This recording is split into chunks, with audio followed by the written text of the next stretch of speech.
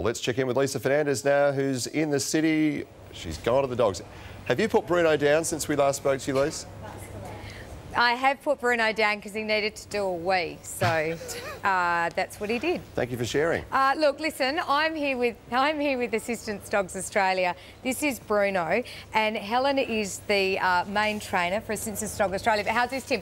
We had a tweet from a guy called Archie Bear who knew what sort of breed Axel was, and this is really interesting. So tell us, Helen, what sort of breed of dog is Axel? Axel's a Nova Scotia duck-tolling retriever. How's that, Tim? Someone on Twitter actually got it and goes, is he one of these? Yeah, so now... This is very unusual, isn't it?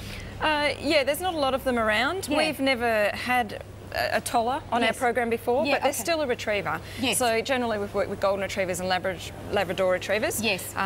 Isn't he absolutely beautiful? Yeah, I can't believe this guy got it on Twitter, Tim.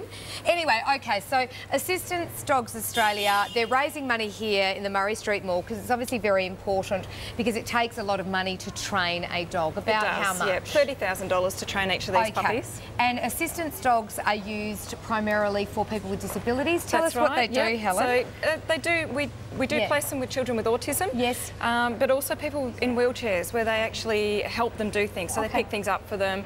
They'll open and close doors, drawers, cupboards, hit the light switches, alert bark if they fall out of their wheelchair, hit an emergency button if they're in trouble and they need help, all those kind of things. And one of the great things about organisations like this is, Tim, it takes a lot of volunteers to make it work.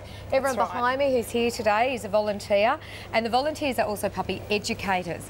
Now, they're always on the lookout for puppy educators, and what does that entail, Helen? They have the dog live with them for 12 months in their home. I support them closely, so I see them each week. I do one-on-one home visits with them, and they also come to puppy class with us.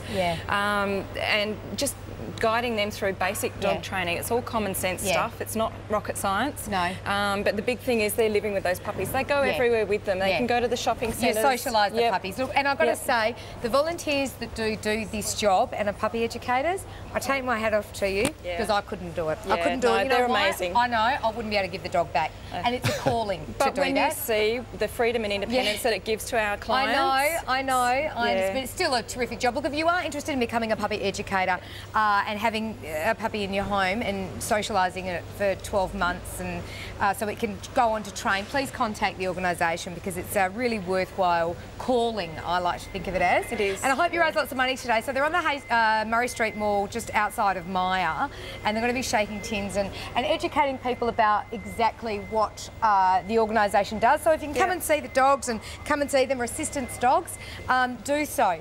And so this is, again, Bruno, this is Willow.